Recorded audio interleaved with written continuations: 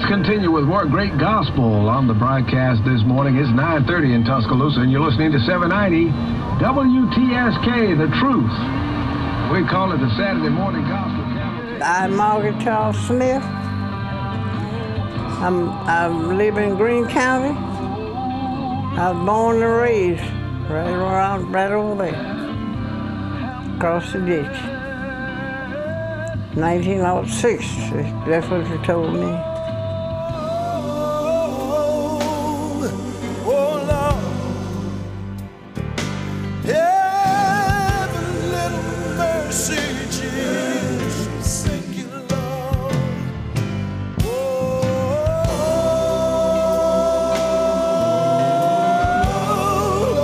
I lived 3,500 babies for Greene County.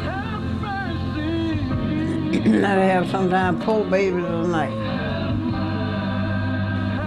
Each time I get here, I'd be ready, about ready to go. The man had to wait till I get through, pick me up and carry me to the next place.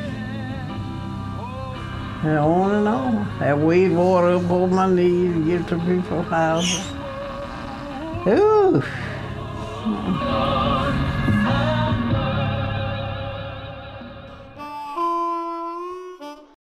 Ralph Smith, that was my husband. He farmed all his life. From a young boy up till he got old. Raised hogs so big you couldn't hardly get them out the lot. I raised up with him, right down there. I'm right over here. I went to school with him. He was easy to get along with. He never, come up like men do, fussing, quarreling. He was always understanding. When I was growing up, he liked me, and I kind of liked him a little bit, but didn't pay too much attention. His mama had to know that I was trying to coach. She'd have killed me. She'd have killed me dead. So the years on down through the years, I wouldn't agree to leave home, leave mama. So that broke up the wedding.